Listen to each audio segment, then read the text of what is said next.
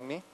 I wanted to talk to you about how attackers basically, how they're using and abusing our blind spot in the organization today, and also focus on one of, I think, the most common attack techniques in advanced attacks today.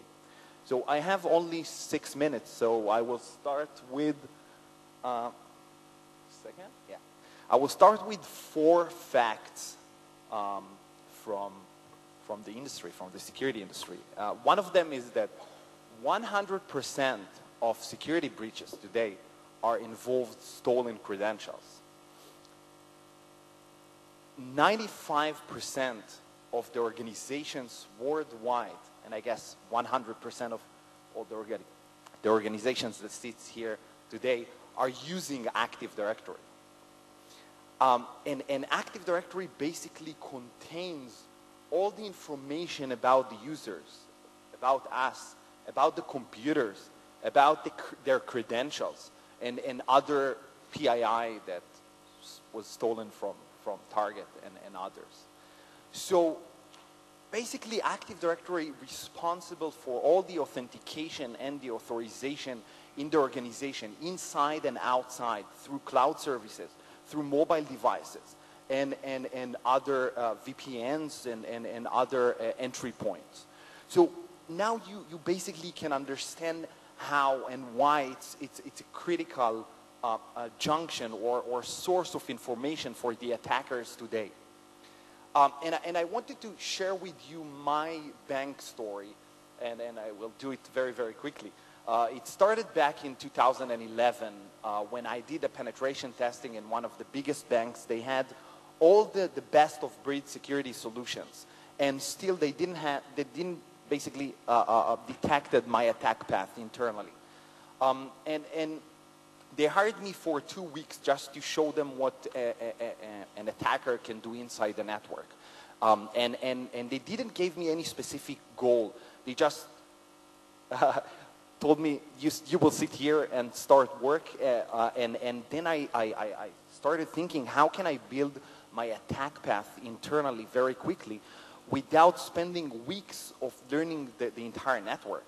And then I realized that everyone has access to Active Directory and all the information in Active Directory. So I used the legit tools in a legit way, and I queried all the information inside. I queried all the usernames, all their titles, the management hierarchy, their phone numbers, emails, group memberships, locations, and other useful information. And I started playing with the data.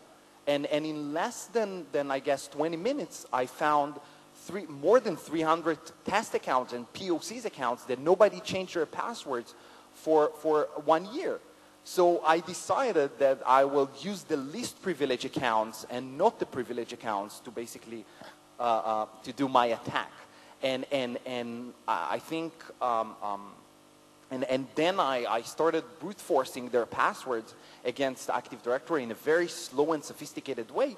And in less than 1 hour, I had 4 accounts and their passwords. And my next step in the attack path, or my goal, was to steal an identity or from a computer and not from the Active Directory. So I used those accounts that I had their passwords to log into a workstation and basically steal the identity from there. And from that moment, it's a game over, because I managed to steal the hash of the password of the user and the authentication tickets from the computer and access resources on behalf of the user without knowing their passwords. By the way, this was a computer that the domain admin logged in before. So this is why I targeted this specific computer. And it's very, very dangerous, because from that moment, I basically accessed resources without his knowledge and without knowing his password, which leads me to the most, I think, common technique today, which called pass the hash. And I really wanted to give you 4 facts about it, because it's one of the most, I think, dangerous ways, because it's totally legit.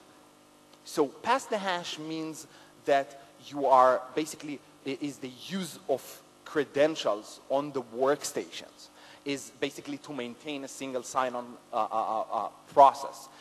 The second fact is, if you want single sign-on, you are exposed and you cannot fix it because this is how single sign-on works.